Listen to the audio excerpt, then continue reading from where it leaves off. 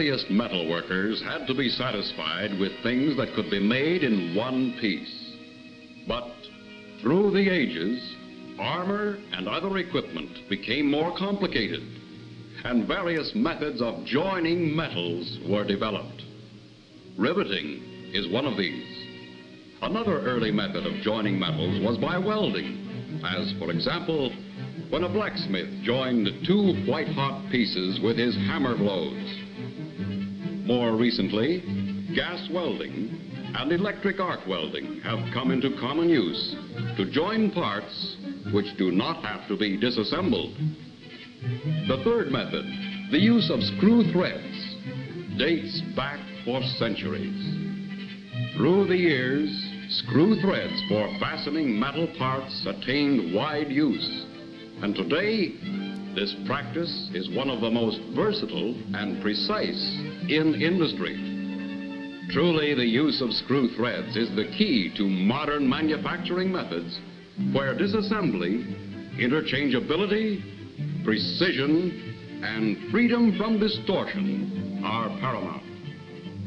Because screw threads can be cut accurately by modern tapping methods, screws and other parts made on other machines by other manufacturers are completely interchangeable. With properly designed and accurately made taps, close tolerances can be maintained for unlimited interchangeability and extreme precision. And many of the complex problems of 20th century production have been solved because taps may be used to cut screw threads in any of the great variety of materials needed by industry. To see how screw threads are cut, let's watch a thread being cut on a lathe with a threading tool bit in a boring bar. Normally, this requires many passes. To illustrate another possibility, let's use a series of tool bits, chamfered so that each takes a slightly deeper cut. The result is a thread in fewer passes than with the single tool bit. Basically, the tap used in modern internal thread cutting is like a series of tool bits on a single shaft, the shaft representing one land of a tap. To get a better understanding of what a tap is, let's first watch one develop from a blank. First, centers are cut in the tap blank. The line connecting these centers is the axis. The shank end is usually squared for driving purposes. Grooves parallel to the axis are called the flutes. The part of the tap between flutes is the land. The teeth of the tap are formed by cutting or grinding a screw thread on the lands. The part of the tooth that enters the work first is called the cutting face. The part that trails is the heel. The end of the tap is eccentrically ground on a taper called the chamfer. We now have a complete tap. Let's see the dimensions that are used in specifying taps. These include the overall length, the length of thread, the diameter and length of shank, size and length of square, chamfer, and point diameter.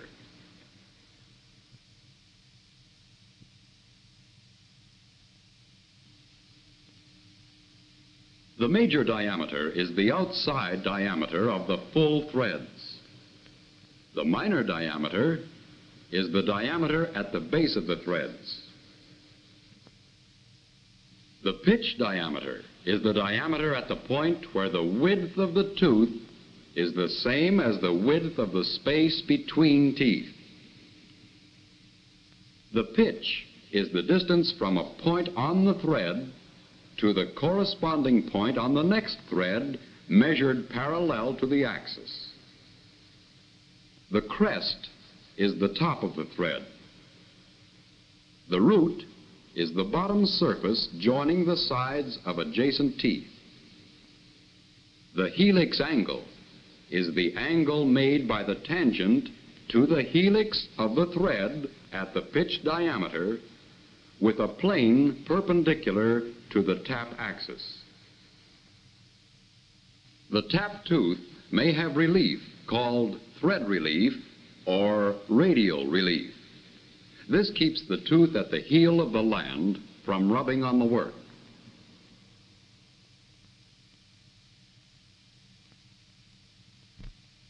If the cutting face is flat and parallel to a line through the tap axis, the face is said to be radial.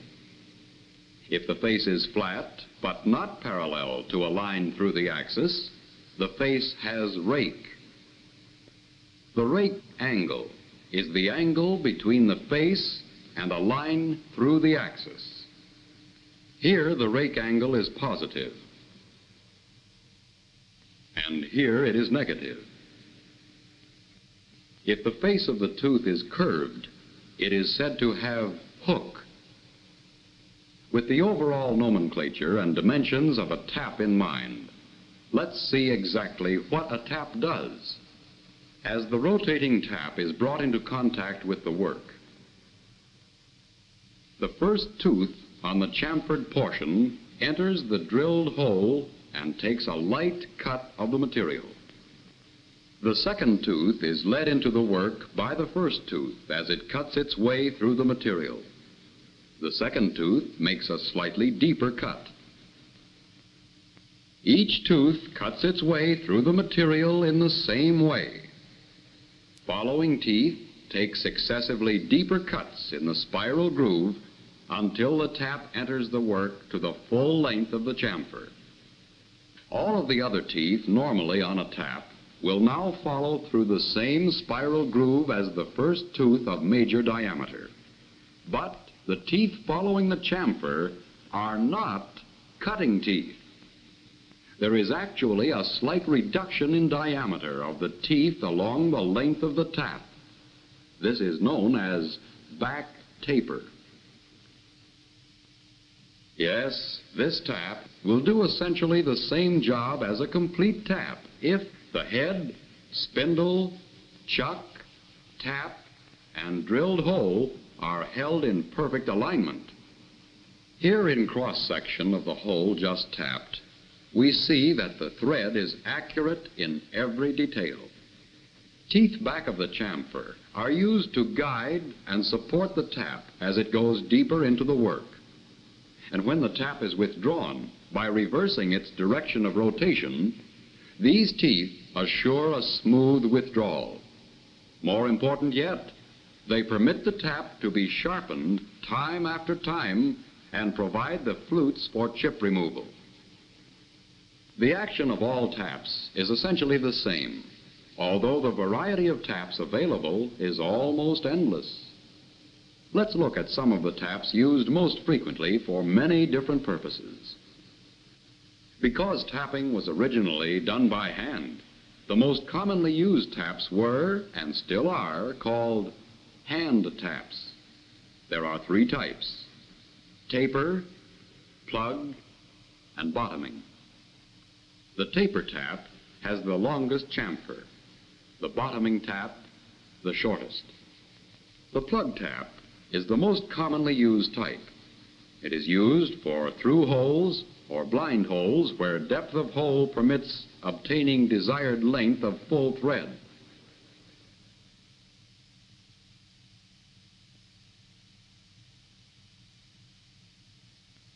If, however, the full threads must run almost to the bottom of the hole, a bottoming tap, which has only a 1 to 1.5 thread chamfer, is used to go to the required depth. A bottoming tap makes it possible to have perfect threads all the way down.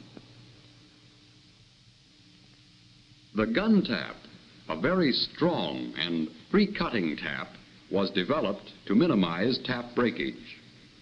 This high-production tap shears off the chips and shoots them ahead of the tap, hence its name, gun tap.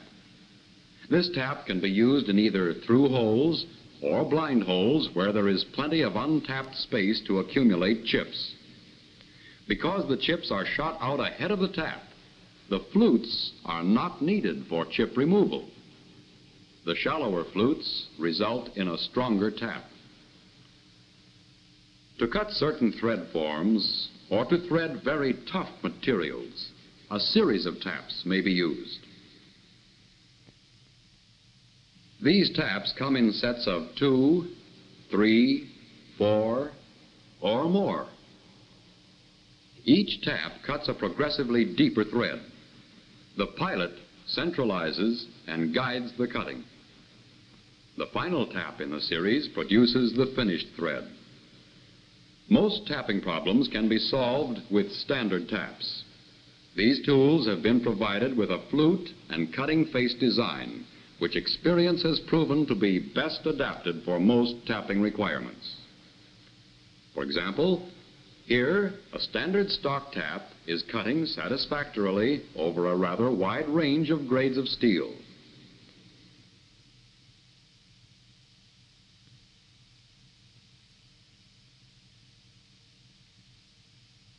While standard stock taps may be right for many materials, they will not give best results in all materials. Since the material to be worked is so important in the selection of the best tap for the job, let's look at some of the differences. Naturally, we can't go inside to see the action of the tap at work, so we'll watch the action of a lathe tool bit, ground to the same specifications as the cutting face of the tap. Here in special photography, which shows the action 100 times slower than normal speed, we see the tool bit cutting a piece of cast iron, a very brittle metal. The bit has no hook and very little rake. See how it shears the metal. For brittle metals, therefore, a tap will have a cutting face with no hook and very little rake. On the other hand, metals that are tough, such as cast steel, require a tool bit with a moderate hook or rake. The same is true of a tap for tough metals.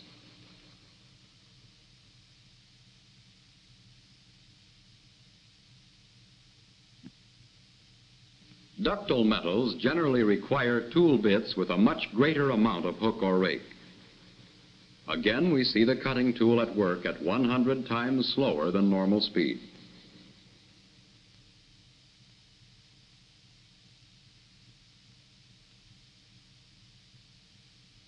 For ductile metals, the tap will also have a distinct hook or rake. This is also true of aluminum, which requires additional hook or rake for best results.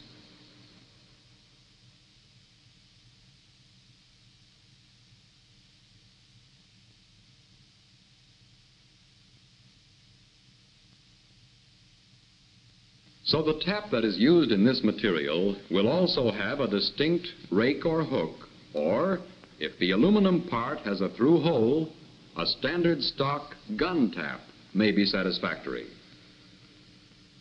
While the material will determine the amount of rake or hook to use, very abrasive materials which wear taps rapidly call for something additional. If taps used in zinc die castings, bakelite, and similar materials are slightly oversized in the threads, tap life will be increased without exceeding tapped hole tolerances. Just as there is no one best hook or rake for all jobs, neither is there one best surface treatment for all taps. The best surface treatment generally depends on the type of material being tapped. Precision-controlled normal heat treatment gives the best surface treatment for the majority of tapping applications. However, special surface treatments for special cases are available. Chromium plating is one of the available surface treatments. Where friction is a problem, chromium plating improves performance in many cases. Another type of surface treatment applied to taps for use in abrasive materials is the maxi surface treatment. A fourth type of treatment called the steam oxide surface treatment, is notable for its friction-reducing properties. We have seen how differences in materials will affect the choice of a tap for a given job.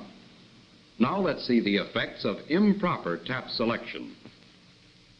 Improper selection is, of course, one of the most common causes of tapping troubles.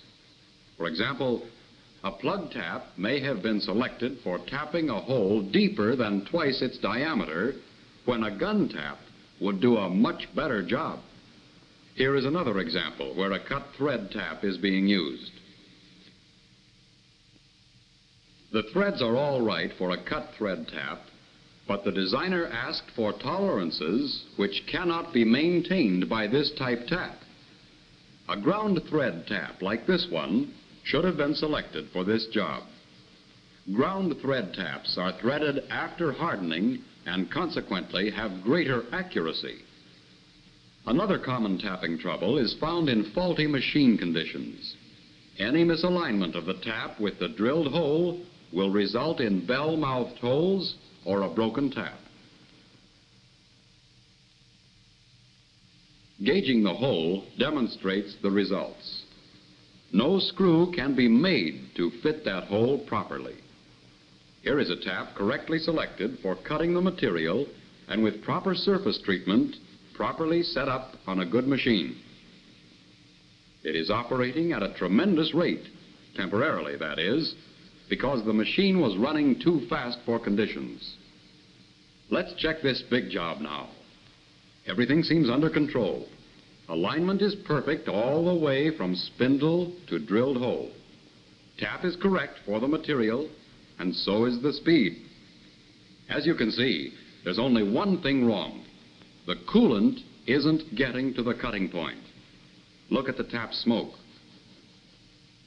Another common tapping trouble is improper hole size.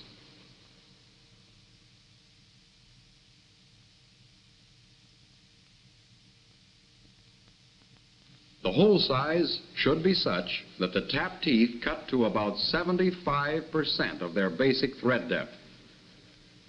If the hole is too small, the tap might cut to its full thread depth with excessive torque placed on the tap.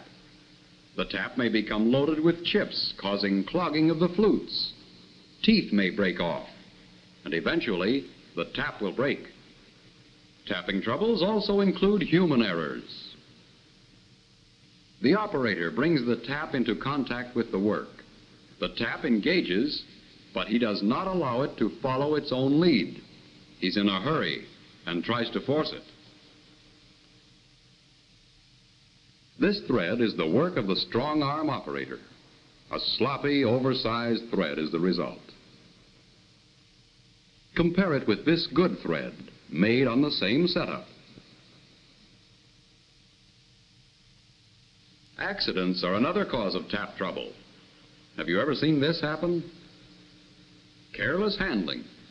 That drop did more than chip the floor. Or have you ever seen a tap dropped out of the chuck? This kind of carelessness costs industry thousands of dollars every year. Being careful pays.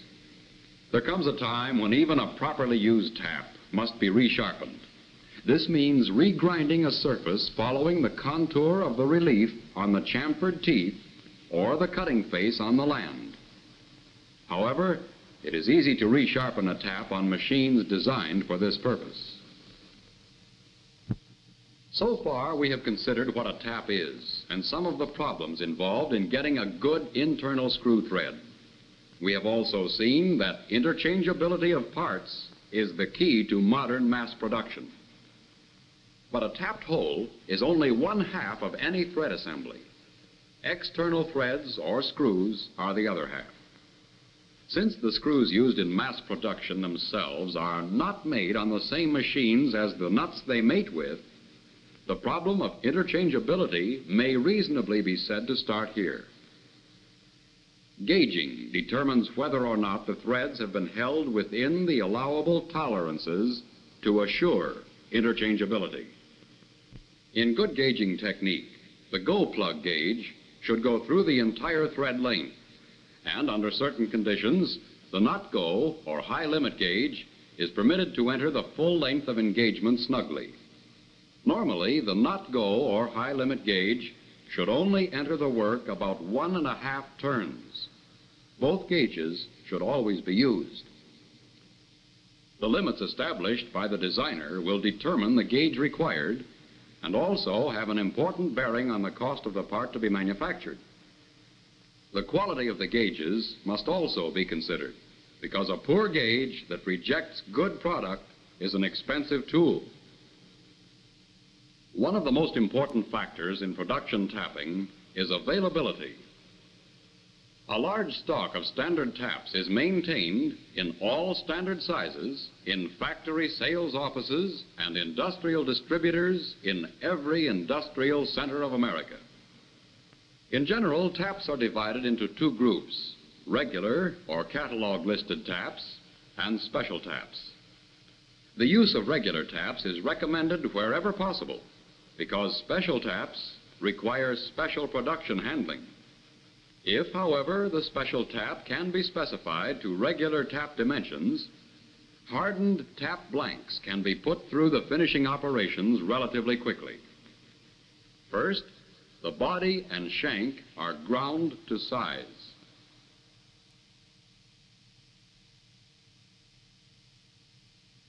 Then the blanks go to the automatic thread grinding machines, where the specified threads are formed.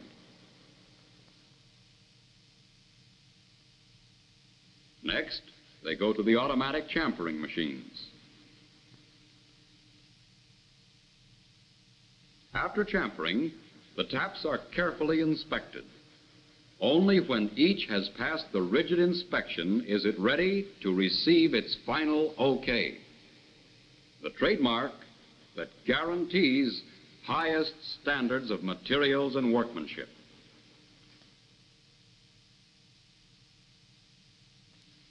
But of course, there are times when a very special tap is the only solution to a difficult machining problem.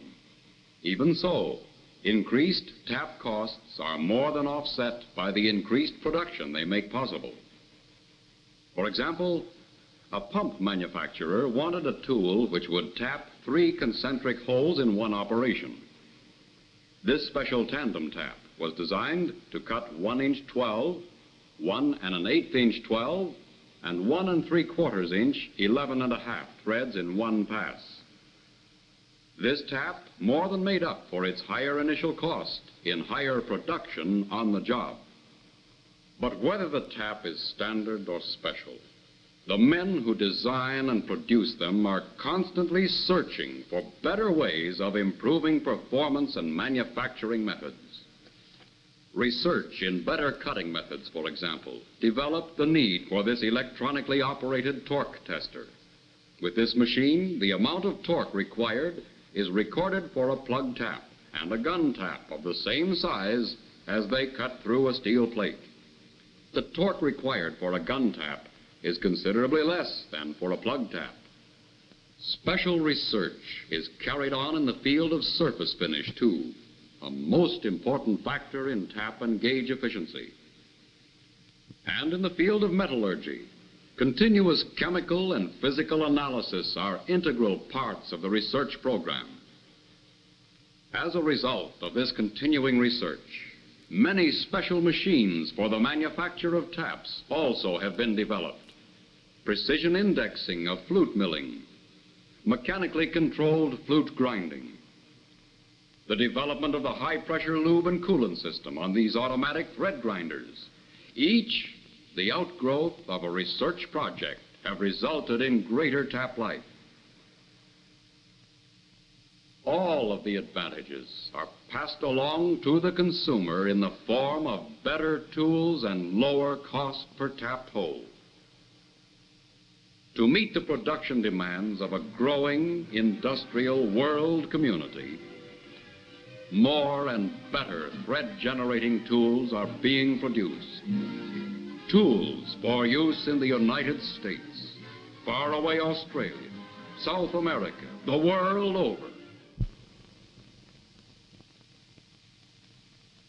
Changeability of parts, the key to mass manufacture.